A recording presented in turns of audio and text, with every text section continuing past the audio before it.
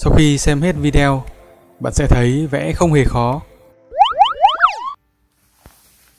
Xin chào các bạn. Hôm nay tôi sẽ hướng dẫn các bạn vẽ một chú chó Giáng sinh nha. Chú chó này rất dễ thương đấy. Đầu tiên chúng ta xác định vị trí mũi của chú ấy này. Và tôi sẽ vẽ luôn bằng nét bút mực mũi này. Sau đó đến phần đầu. Đây là miệng của chú ấy.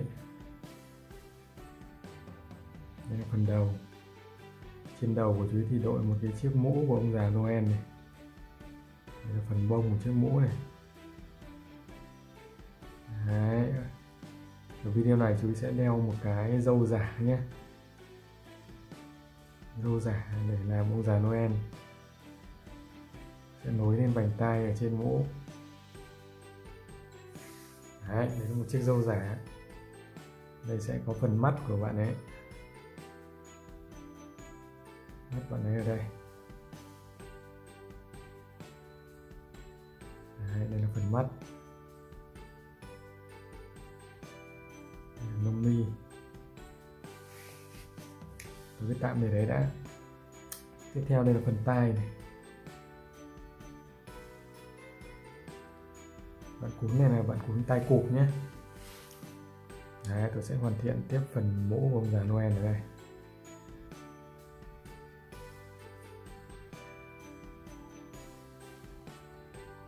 Mũ có quả bông ở đằng sau.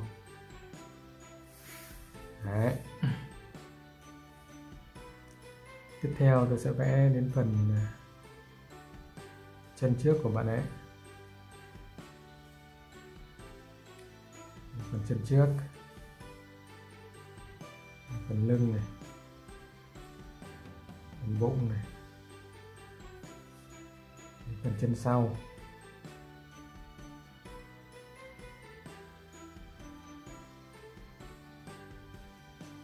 Đấy, chân sau một chân bạn ấy bước lên phía trước, và còn một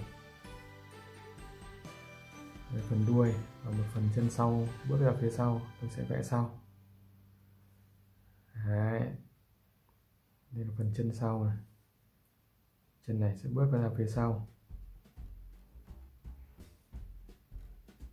Đấy, tôi nối bụng vào chân sau này. Đây sẽ có một phần chân trước bước ra phía sau, khuất ở phía bên kia. Đó. Vậy là chỉ mất vài phút thôi, chúng ta đã tạo hình được một chú chó trong ngày Giáng sinh. Thì ở đây về ngày Giáng sinh tôi sẽ vẽ thêm cho bạn đến một cây thông Noel. Thông Noel sẽ có thể đi từ đây xuống này. Đấy, đây là cụm lá thông ở phía trên này. Trên này tôi sẽ trang trí một hình ngôi sao.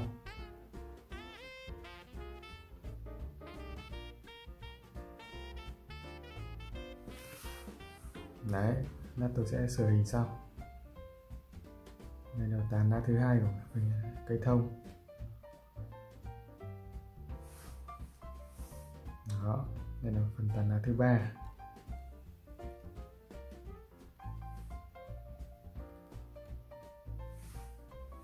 Đấy, và đây là phần gốc của cây thông. Đó, vậy là chỉ mất khoảng 3 phút thôi. Tôi đã tạo hình được một chú chó và cây thông. Bây giờ tôi sẽ sửa hình và tô màu. Các bạn đón xem tiếp video để xem kết quả của bức tranh nó như thế nào nhé.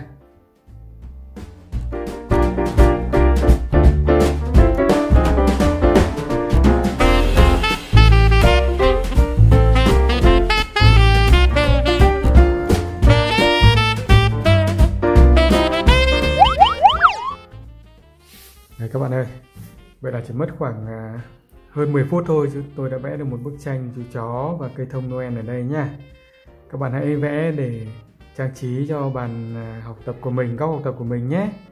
Buổi hướng dẫn vẽ chú chó và cây thông Noel đến đây là hết rồi. Cảm ơn các bạn đã chú ý theo dõi. Các bạn nhớ đăng ký kênh ủng hộ chúng tôi nhé. Tạm biệt các bạn, hẹn gặp lại các bạn trong video lần sau. Tạm biệt.